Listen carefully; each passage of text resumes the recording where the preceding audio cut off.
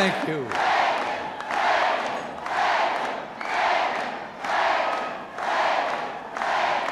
Thank you very much.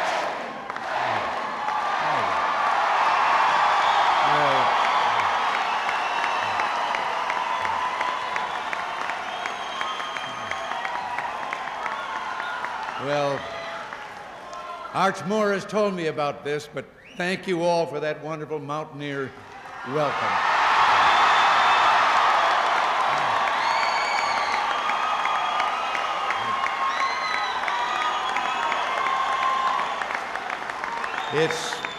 It's great to be in West Virginia, and I'm delighted to visit your proud town of Parkersburg.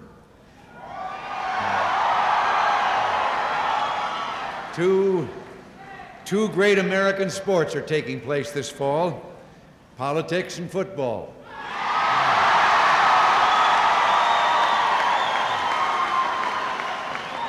So before I go any further, let me say hello to some great teams. The Williamstown High School Yellow Jackets,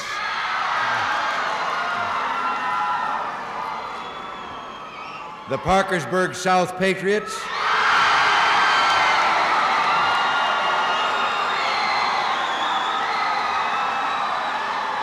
and yes, the Parkersburg Big Reds.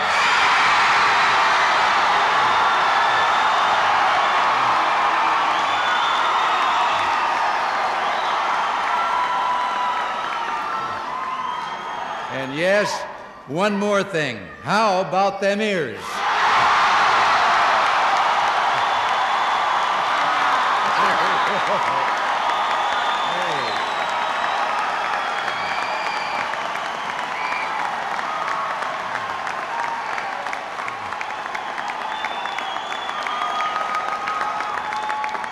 Well, a warm welcome to your mayor, Pat Pappas. Greetings to my good friend and your once and your future very great Governor, Arch Moore.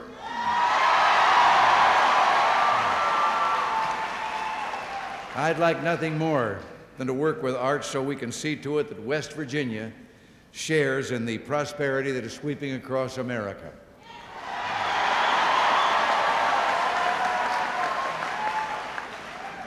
We were governors together, and I know that leadership means more, or he knows that leadership means more than just raising taxes.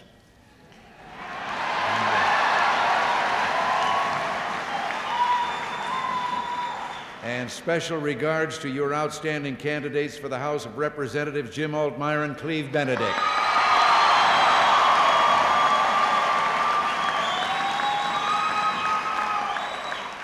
And you've got a candidate for Senate who, as a member of the Republican Opportunity Team, could do a lot for West Virginia. I ask you a favor for myself and for the people of West Virginia. On Election Day, vote against high taxes, vote for creative jobs programs, vote for growth and opportunity by sending John Racy to the United States Senate.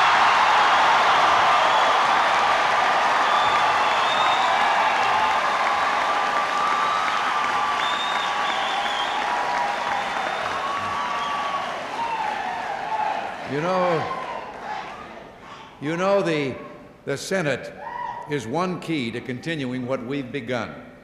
West Virginia has a fine tradition for rising above partisanship when the national interest calls, a tradition that's well represented by your retiring Senator, Jennings Randolph. John Racy has the qualities of leadership necessary to continue that tradition and to do what's best and what's right for America. I need, and I think your state needs, if you'll permit me, John Racy in the United States Senate.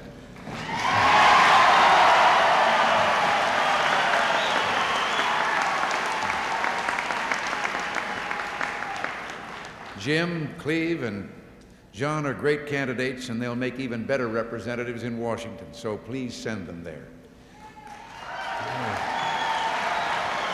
You know, I'm always happy when I visit this part of the country because you make me feel so much at home.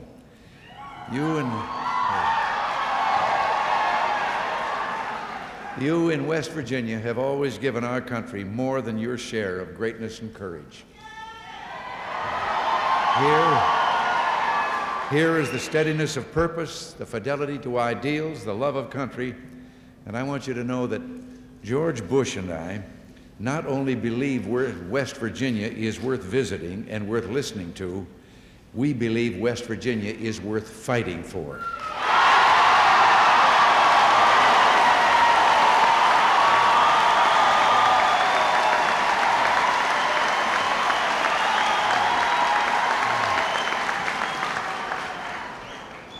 Abe Lincoln said, "We must disenthrall ourselves with the past, and then we will save our country." Well, 4 years ago, that's what we did. We made a great turn. We got out from under the thrall of a government which we had hoped would make our lives better, but which wound up trying to live our lives for us. The power of the federal government had, over the decades, created great chaos, economic, social, and international. Our leaders were adrift, rudderless, without a compass. 4 years ago, we began to navigate by certain fixed principles. Our North Star was freedom. Our common sense was our constellations. We knew that economic freedom meant paying less of a family's earnings to government. And so we cut personal income tax rates by 25%. And contrary to what my opponent is saying, we cut them from top to bottom evenly across the board, benefiting no one especially.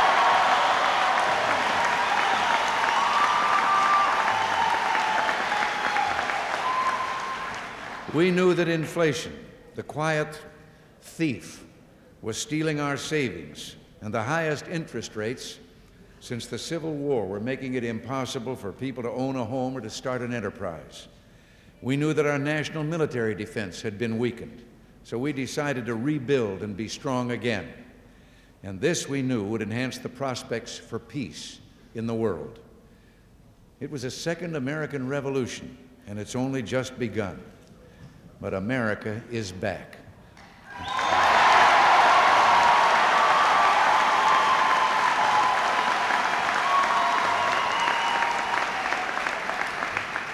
America is a giant once again, powerful in its renewed spirit, its growing economy, powerful in its ability to defend itself and secure the peace, and powerful in its ability to build a better future. And you know something? That's not debatable.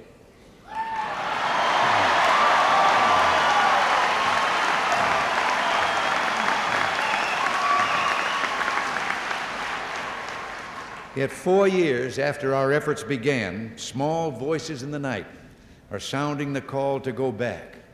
Go back to the days of drift, the days of torpor, timidity, and taxes.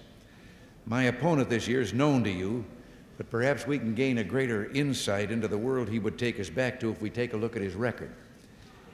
His understanding of economics is well demonstrated by his predictions. Just before we took office, he said our economic program is, quote, obviously murderously inflationary.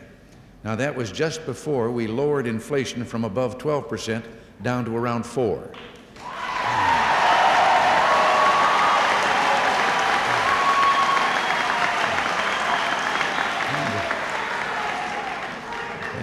And just after our tax cuts, he said the most that he could see was an anemic recovery. Well, that was right before the United States economy created more than 6 million new jobs in 21 months.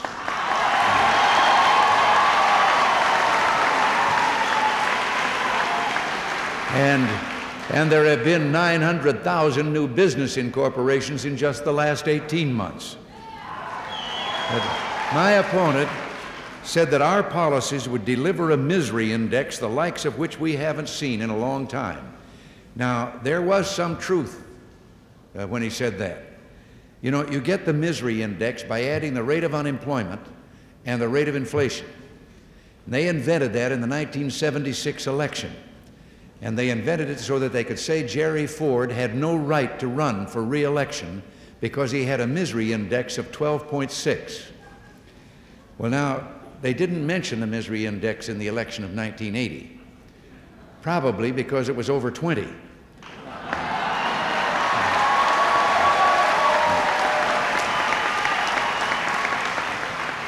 And they're not talking about it much in this campaign because it's down around 11.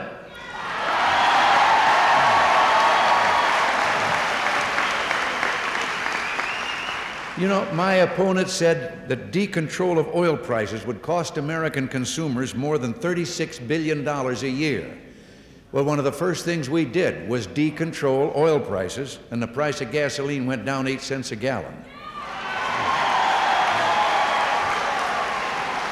I figured out that maybe all we have to do to get the economy in absolutely perfect shape is to get my opponent to predict absolute disaster.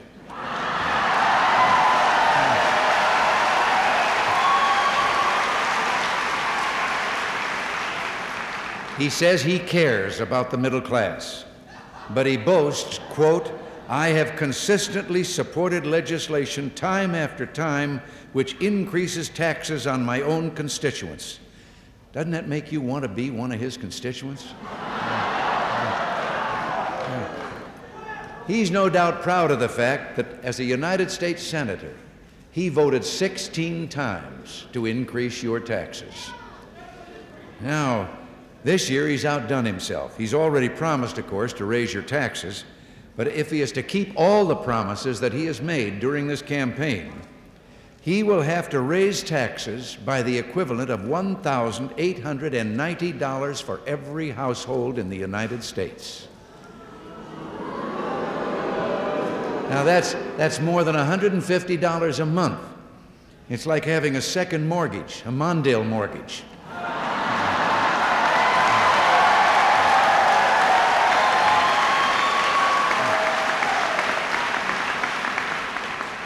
His basic plan has two parts. One, raise your taxes. And the second, raise them again. But you know, I've got news for him. The American people don't want his tax increases, and they're not going to get his tax increase.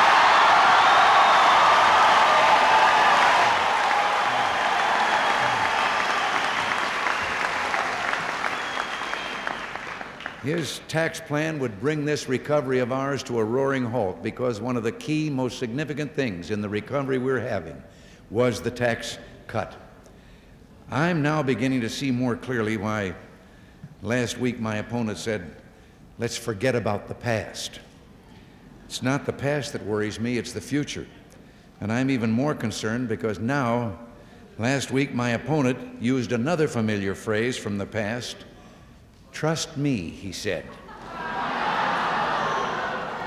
Well, the last time we trusted the administration of which he was a part, they took 5, you can count them, 5 different economic plans and nearly tripled inflation. And by contrast, we trusted the people, you, and with just one economic program, we've cut inflation by 2/3.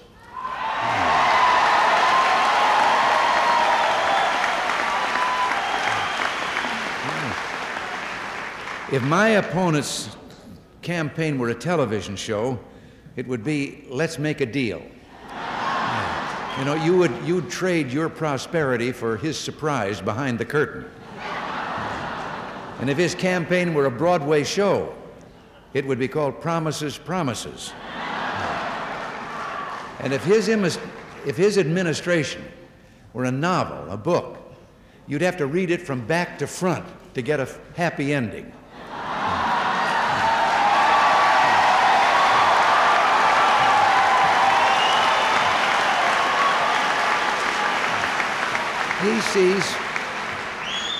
He sees an America in which every day is tax day, April 15th. We see an America in which every day is Independence Day, the 4th of July.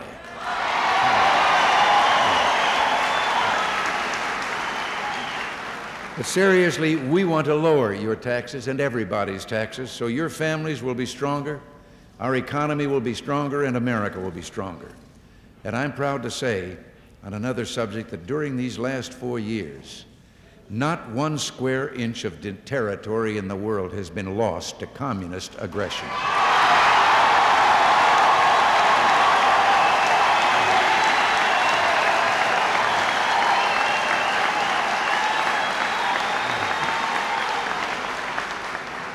And the United States is more secure than it was 4 years ago.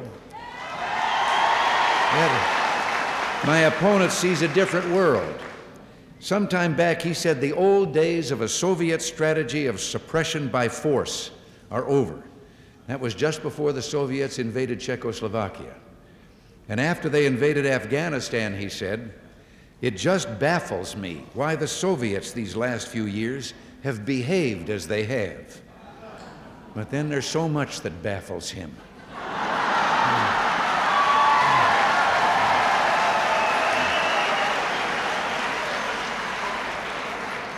Just 1 year ago, we liberated Grenada from communist thugs who had taken over that country.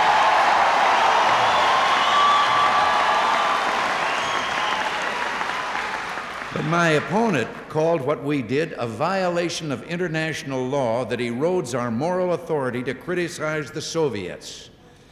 Well, there's nothing immoral about rescuing American students whose lives are in danger.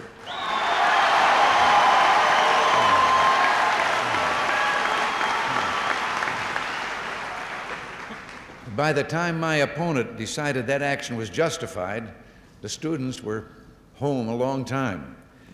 After the Sandinista revolution in Nicaragua, he praised it, saying, winds of democratic progress are stirring where they have long been stifled. But we know that the Sandinistas immediately began to persecute the genuine believers in democracy and to export terror. They went on to slaughter the Mosquito Indians in that country, abuse and deport church leaders, slander the Pope, practice anti-Semitism, and move to kill free speech. Don't you think it's about time that my opponent stood up and spoke out and condemned the Sandinistas' crimes?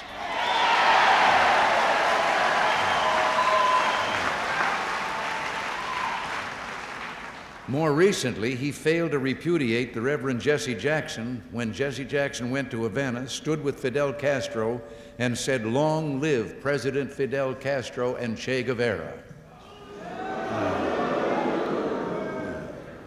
But let me try to put this in perspective. The 1984 election isn't just a partisan contest. I was a Democrat for a good share of my life, a majority share. But in those days, Democratic leaders weren't the members of the Blame the America First crowd. Its leaders were men like Harry Truman, men who understood the challenges of the times.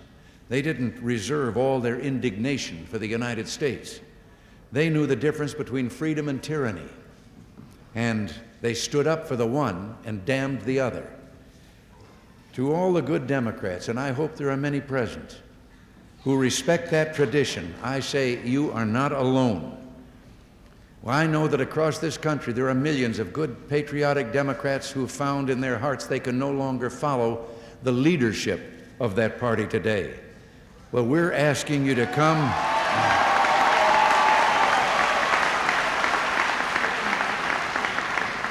We're asking you to come and walk with us down the path of hope and opportunity.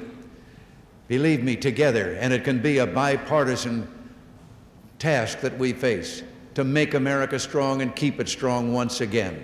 We need you, and you're certainly welcome. Now,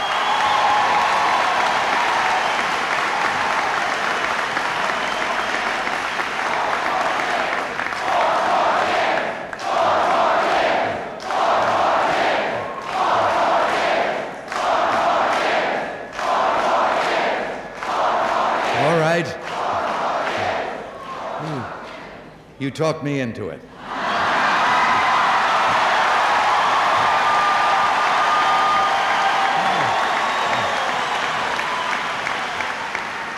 You know, this month, an American woman walked in space. Catherine Sullivan made history. And then she returned after that walk to the space shuttle, in which some of the great scientific and medical advances of the future will be made. Cures for diabetes and heart disease may be possible up there. Steps have already been taken to find that out. Experiments in technology and communication. But my opponent led the fight in the United States Senate against the entire shuttle program, didn't want it to even begin and called it a horrible waste. Well, we support the space shuttle, and we've committed America to meet a great challenge, to build a permanently manned space station and to do it within a decade. Now, I've been probably going on too long here, but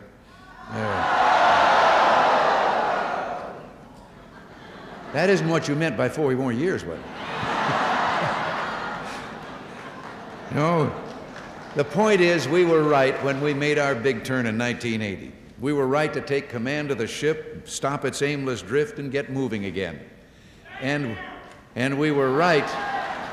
We were right when we stopped sending out SOS and started saying USA.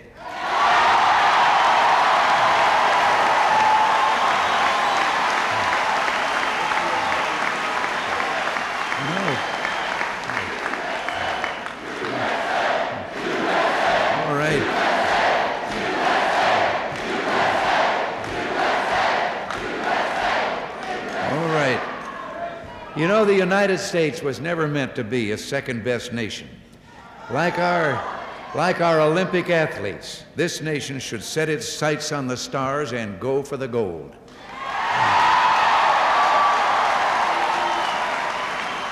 Now, if America could bring down inflation from 12.4% to 4%, then we can bring inflation down from 4 to 0.0, and we're going to do it.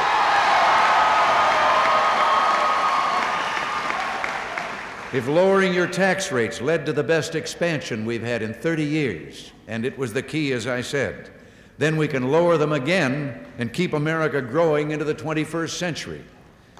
If we could create 6 million new jobs in 21 months, and then make it possible for every American, young, old, black, or white, who wants a job, to find a job. If our states and municipalities can establish enterprise zones to create economic growth, then we can elect people to Congress who will free our enterprise zones, the federal bill that has been buried in a committee in the House of Representatives for 2 years, buried there by Speaker Tip O'Neill, and bring it out to the floor for a vote so we can provide hope and opportunity for the most distressed areas of America, whether they be in the cities or rural. If we can lead a revolution in technology and push back the frontiers of space, then we can provide our workers in industries old and new all that they need, which is mainly new and proper tools, because I believe with all my heart that the American worker, given the proper tools, can outsell anybody, can outcompete, can outproduce anybody, anywhere in the world, anytime.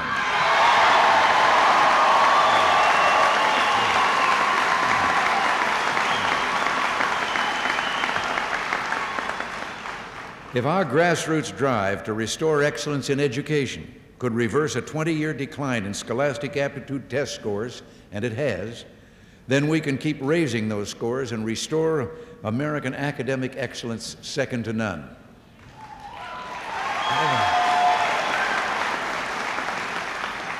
If our crackdown on crime could produce the sharpest drop ever in the crime index, and it has, then we can keep cracking down until our families and friends can walk our streets again without being afraid.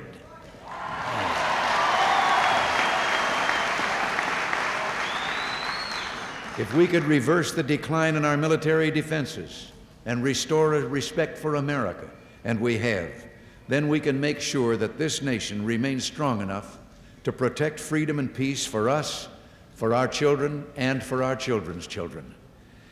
And if we make sure that America remains strong and prepared for peace, then we can begin to reduce nuclear weapons and one day banish them from the earth entirely.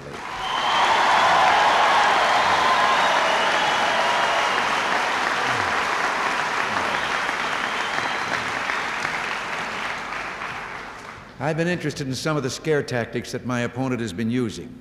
I've had the privilege in these 4 years of addressing the parliaments in several countries, both in Asia and in the United States. And in every instance, I took the opportunity to tell them that a nuclear war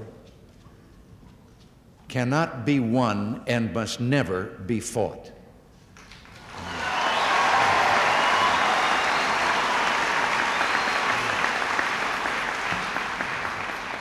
And yes, a nuclear freeze makes strength if it follows negotiations that reduce the weapons in the world down to a verifiable and equal level on both sides.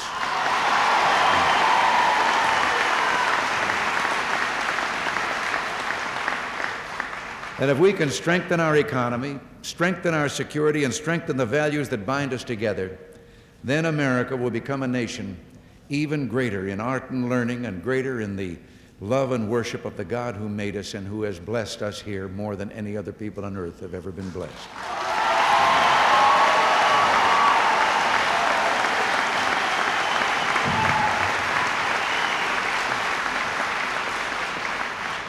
But now, a week ago yesterday, I didn't get to finish my closing remarks in the debate.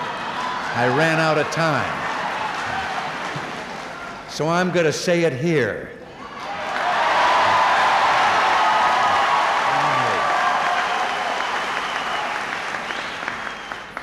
To you, the young people of this country, let me say that you and your future are what this election is all about.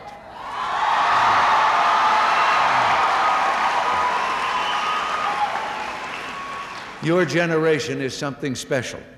Your idealism and your love of country are unsurpassed. I have seen this in meetings of this kind all across the country in this campaign.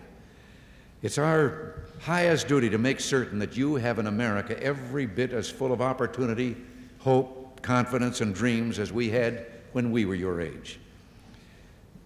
You know, my generation, and then there are a few generations between mine and yours,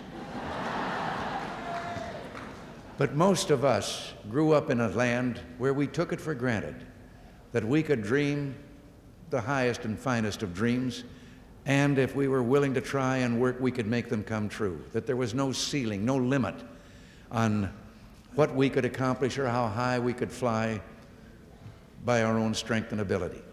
And then we came to a period when some people began telling us that no, there was an era of limits, that things could never have been again be as good as they once were, and that you had to kind of give up some of your dreams for the future. Well, I'll tell you, me and my generation, I should say, and those other generations I mentioned here, not yours, we have a sacred trust, and I think we're going to fulfill that trust. And that is, when the time comes to turn the reins over to you young people out there, we're going to turn over to you an America that is free in a world that is at peace, and your dreams can come true.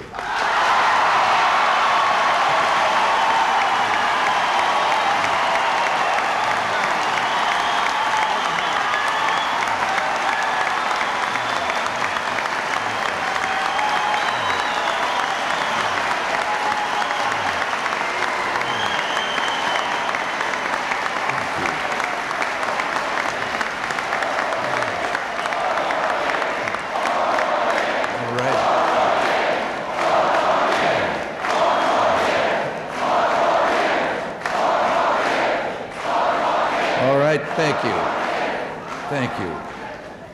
All of us together are part of a great revolution, and it's only just begun. America will never give up its special mission in the world, never. There are new worlds on our horizon, and we're not going to stop until we all get there together. America's best days are yet to come.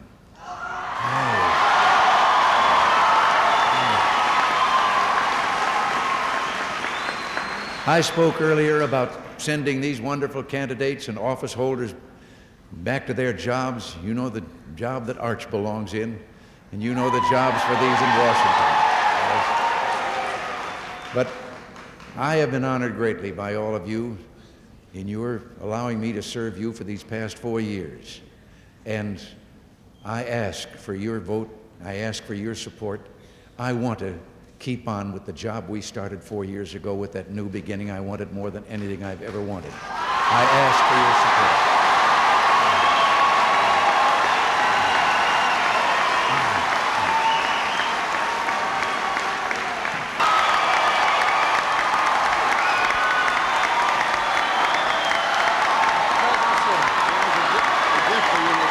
Mr. President, it is with extreme pride that I, on behalf of the state of West Virginia University, present to you this hat, which a bit of memorabilia from West Virginia to savor our victory over Penn State, and we'll savor your victory this election day.